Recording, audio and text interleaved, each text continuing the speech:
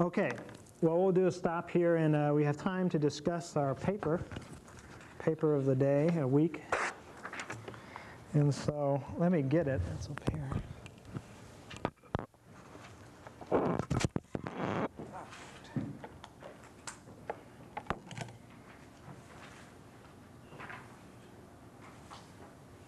I hand it out to somebody?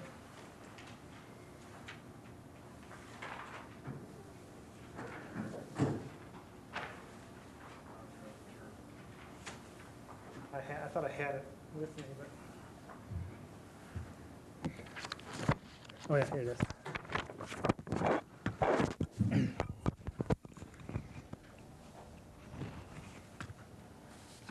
All right, can you get the light up, or the sound up for the people? Well, does anybody have any particular questions about this that they don't understand?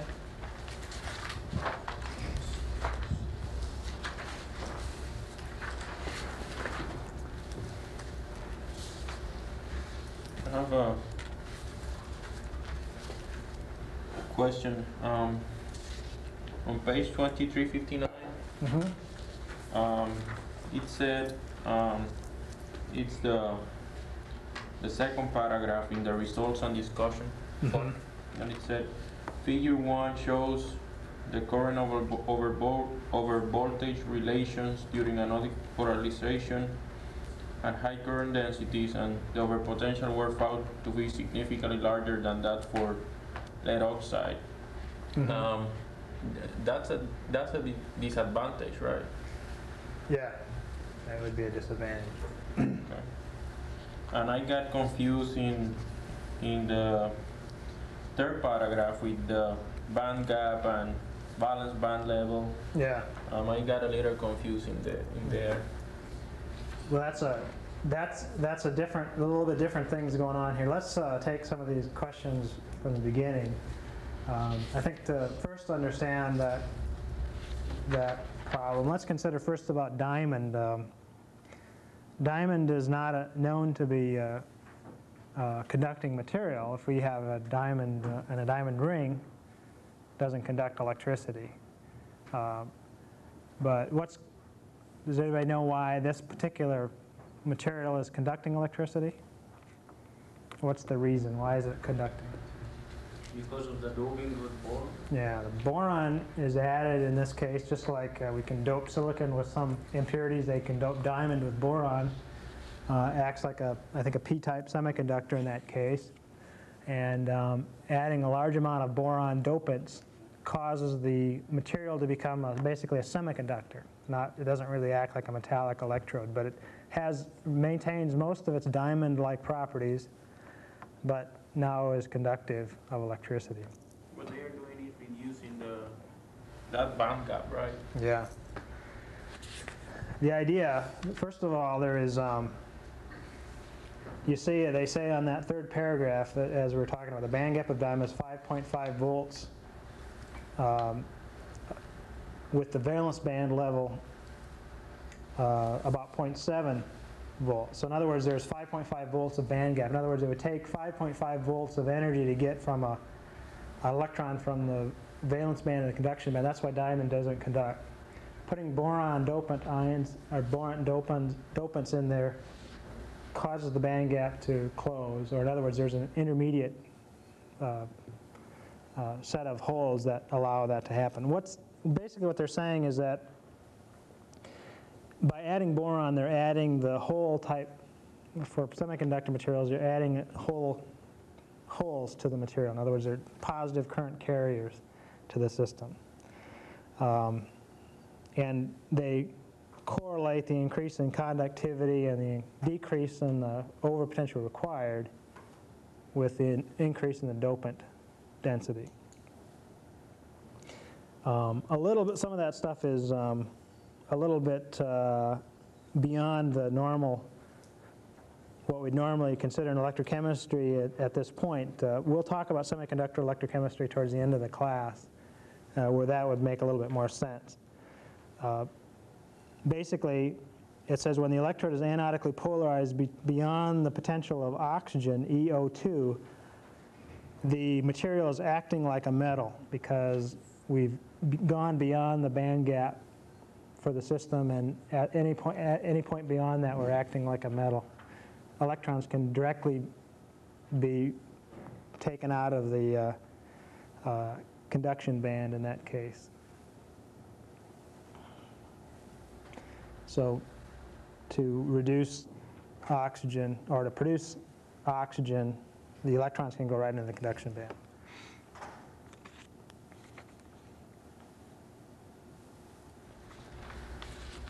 I think there's a couple interesting things in here. First of all, you can see they're talking about current densities, 10 amps per square centimeter. And it's a fairly large amount of current, which is important really because, well, they're doing electrolysis of water. Now, do you suppose they're really interested in using diamond electrodes to produce oxygen or hydrogen in the system, or not? I mean, What was the question? they're using diamond electrodes to produce hydrogen and oxygen in the system. Do you think these are would be a commercially viable way to do this? Well, I don't think so, because compared to what is used commercially, the overpotential is so high. Yeah. They usually use a lead oxide electrode to make oxygen because the overpotential is very low. The lower the overpotential, the less voltage you have to apply to the cell. It means it's a more efficient process. There was a possible advantage, though, and they mentioned that at the end. I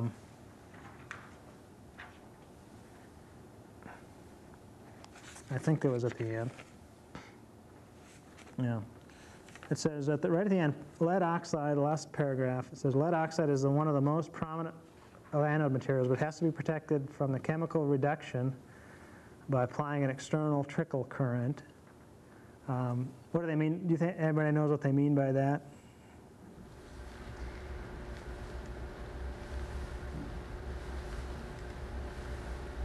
What do they mean by chemical? Why would it have to be protected from chemical reduction? What are they saying, basically?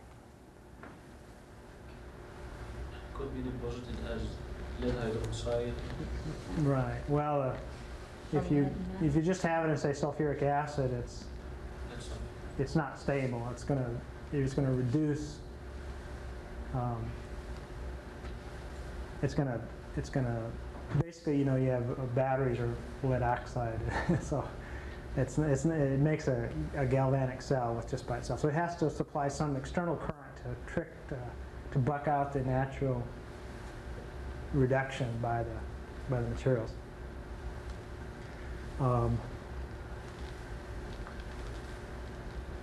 But platinum, so in other words, when the cell is not working, they always have to supply some electricity to the system to keep it going. This is not a situation probably of interest in making oxygen, but they do point out that the diamond electrode makes ozone pretty efficiently.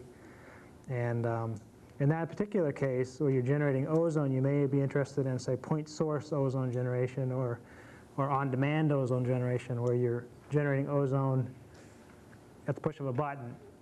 In that case, you may have a large advantage over, say, a lead oxide electrode, which would have to be continuously kept from being corroded by some current. In this case, the diamond electrode would not have to do that. You just push the button and it would go. In the meantime, you could just leave it sit. So they're making that point. I don't know if I believe them or not, but I'm just saying that's what they're saying. So it's probably not a material that's going to be making large amounts of oxygen commercially. That's not how you make oxygen commercially anyway. You're not interested in producing oxygen by an electrolytic process. It's not you can get it for free, basically, from cryogenic processes. So they're more interested in ozone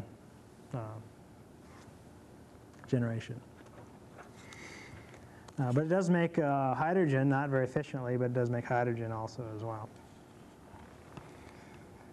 I noticed there's a couple things that were of interest. One is that they said the taffel slopes if you see on page 2359, it results in discussion of the second paragraph. The taffel slopes ranged from 0.15 to 0.25 per decade. That's what that stands for. And so alpha A is equal to 0.25 for the anodic transfer coefficient. So for the oxidation of water to form oxygen, the alpha value is about 0.25. And A sub C is 0.3 for the cathodic transfer coefficient. And that A sub C is basically the hydrogen evolution reaction. So those both indicate that the reaction is, in this case for the hydrogen, you see that that's a reaction that indicates that the hydrogen is not being absorbed under the carbon or diamond surface.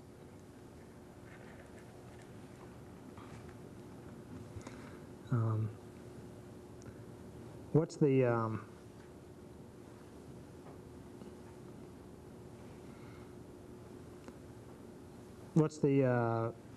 what's the ultimate lifetime limited to on this device, did they say?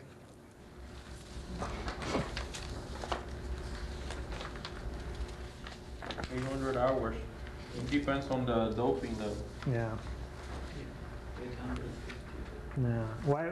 That's about 33, 34 days. Why did they say that the higher doping levels made the electrode last longer?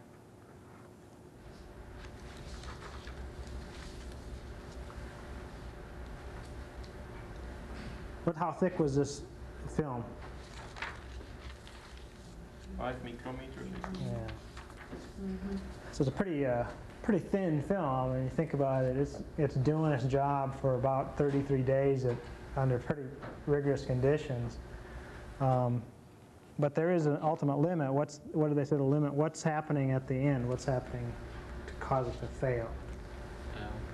It could grow a non-diamond layer of that level by increasing the concentration of the boron, which will. Yeah, they said if you try to make the doping more than 5,000 ppm in order to extend the life or reduce the overvoltage, it doesn't work. So you don't get a diamond-like film anymore, right? That will be mainly boron. Well, yeah, it just doesn't make a diamond-like film. But that's not what's even at 5,000 parts per million. It ends. What's happening at the end? What's causing it to fail? Why does it fail? Gasification of carbon And what's that mean? to CO2. Right. It's an oxidation reaction. So in other words, you're basically oxidizing the carbon surface to carbon dioxide. And that's basically a parasitic reaction. You've got the main reaction to your interest, which is the oxidation of water, but at the same time you're causing a small amount of materials being oxidized to carbon dioxide. Now if you try to use a graphite electrode under the same conditions, that reaction would occur very rapidly. You'd form it very quickly. You would basically decompose a graphite electrode within probably a matter of hours of that thickness. So it's a very slow reaction. But it happens, they actually just try to have a description. Basically what it's limited by is the amount of holes. The more holes in the material, the higher it's doped, the less likely it is that you're going to get formation of a carbon-oxygen bond.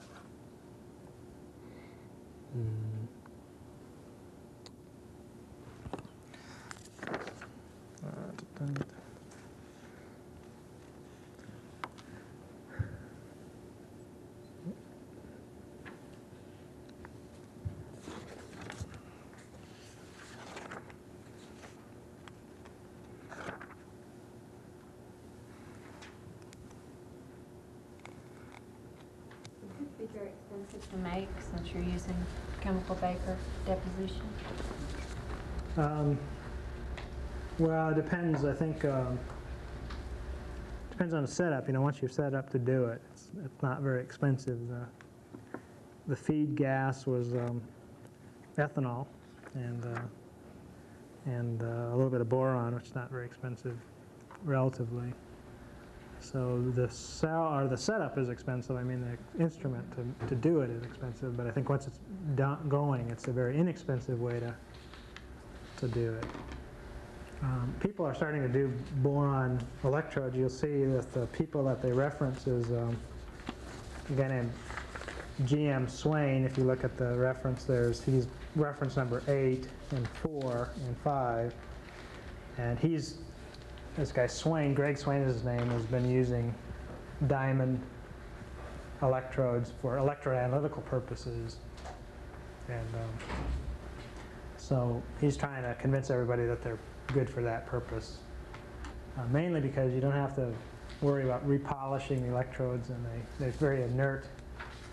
They're kind of unusual. They don't act exactly the same as regular platinum or gold electrodes, but under certain conditions they act very nicely. They don't have to be resurfaced or polished or anything like that. Anyway, the other thing you see is that those electrodes are not smooth, and so sometimes describing the chemistry that's going on there in a mass transport way is very difficult to do, but it can be done.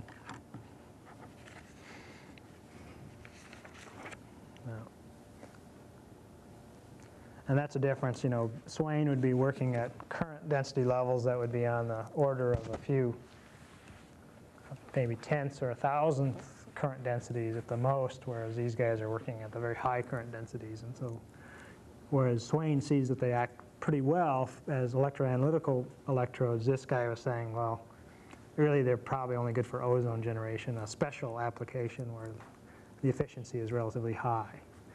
Everything else is not so great. Even though they're very wear resistant, they don't have good enough efficiency to be useful. Anyway, well, let's stop here, and you have the next paper. The next paper actually talks about a little bit about Marcus theory, and it's kind of an older one, but talks about some electron transfer rates.